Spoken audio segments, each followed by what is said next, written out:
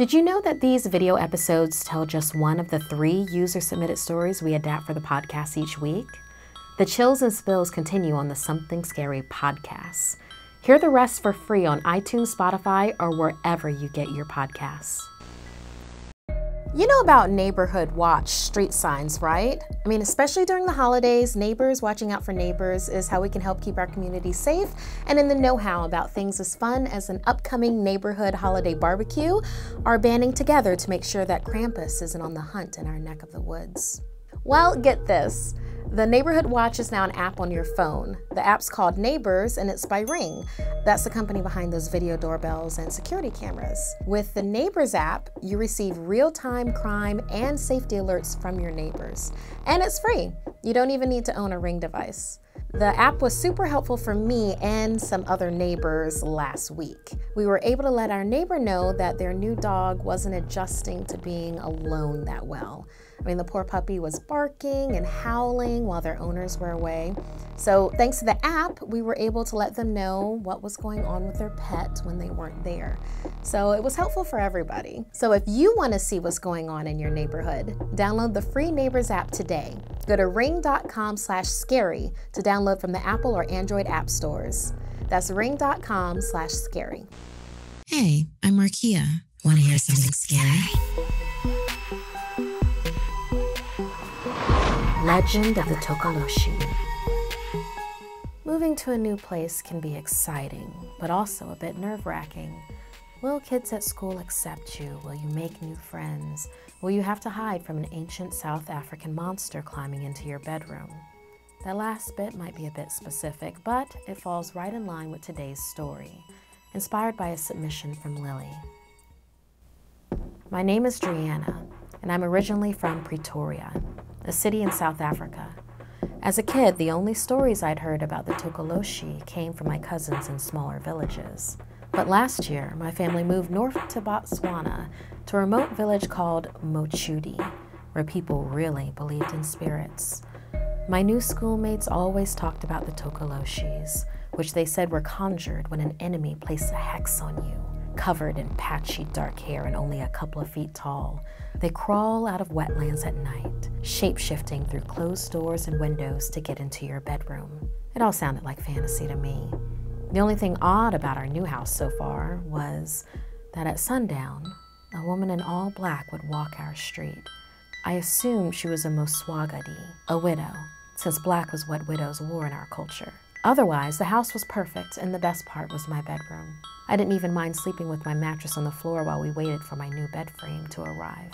One night, as I was fast asleep, something bit hard into my left big toe. I tossed back the covers, but nothing was there. Ugh, we must have rats, I thought. So the next day, I asked my mom for help, and she laid out traps around my bed. That night, I was only half asleep when a surge of pain rippled through my right foot. I flung off the covers to see a tiny, mangy-haired creature biting down on my bloody foot with its sharp, rotten teeth.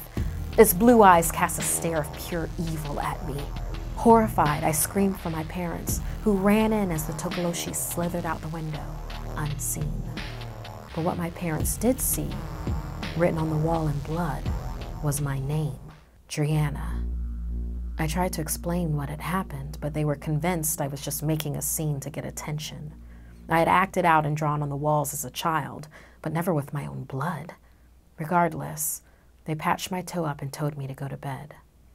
At school the next day, my friend Laredo told me I was lucky I awoke. If it got its teeth in you, you could get a horrible illness, paralysis, even death. Tokoloshes were invisible to anyone but their victims, he explained, which is why my parents couldn't see it. But who would have put a hex on you? Laredo pondered. My mind immediately went to the woman in black. As the sun set that night, the Moswagadi made her rounds, and I asked my dad to mention the Tokoloshe to her, but he refused, saying it would be offensive. Luckily, Laredo told me another way to deal with the Tokoloshe: get to higher ground. So, my parents placed my mattress on 4 chairs, and I was confident I would finally be free of it. But the second I drifted off, I felt a stinging sensation as jagged teeth sunk into my toes. I kicked, but the Tokoloshe held on, biting deeper as it grinned at me. I shrieked for help as I felt my body go numb from the waist down. It was paralyzing me. My parents hurried in, unable to see the Tokoloshe as it slithered off. Angry I'd awoken them, they scolded me and left the room. All alone, I realized that if I was going to rid myself of the Tokoloshe, I'd have to handle it myself. I looked out my window to see the Maswagadi passing by. My legs still tingled, but I got them moving and ran out the house after her. "Have a problem with me?" I asked her. She slowly turned around and glared down at me. "Yes," she replied, "you're in my home. The home I was forced to sell to your family when my husband passed." I felt bad for her. Leaving home was bad enough for me. I couldn't imagine losing one. Still, it was not my fault. I had to stand my ground. "I'm sorry for your loss," I said, "but I can't help what my parents did. Now take that hex off me." The Maswagadi grinned and said, "If that's what you wish." As I returned home and got into bed, it felt like the curse was lifted. I laid back when horrific cries came from my parents' bedroom. I ran in to see my parents' feet being shredded by something invisible.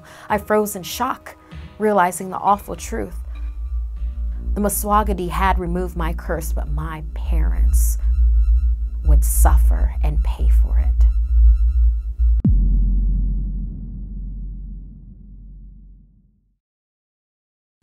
Thank you to all of our patrons, especially Driana, who had a character named after them in this episode. If you'd like to join our VIP program, visit patreon.com/snarled. It's the holiday season, and while it's great to buy gifts, it's even better to spend less on those gifts by finding the lowest price by using Honey. Honey is a free browser extension that automatically finds the best promo codes and other discounts. It saves you money by scanning over 20,000 internet sites like Amazon and Expedia when you're shopping online. So my mom enjoys holistic foods and also loves to bake dessert holiday gifts for others. So this year, amongst other things, I bought her an early holiday present of a large jar of Manuka honey on Amazon. It's great for health and it's awesome for baking, so she can enjoy both of her passions. And I saved $7 on that honey by using Honey. So if you're buying gifts this holiday season, then you need Honey. If you're not, you probably know someone who is, so do them a solid and tell them about Honey. Honey can help make sure that you're getting the best price for whatever you're buying. It's free to use and it installs in just 2 clicks. Get Honey for free at joinhoney.com/ss. That's joinhoney.com/ss. Want more Something Scary? You can hear more stories over on the Something Scary podcast, available for free on Apple Podcasts or wherever you listen to your favorite shows. The links are in the description below. If you'd like to submit a story, send me an email at somethingScary@snarled.com. Like and share this video if it gave you the chills. And don't forget to subscribe to Snarled and turn on the bell for notifications. And if you dare, follow me on social media. Until next time, my dark darlings, sweet dreams.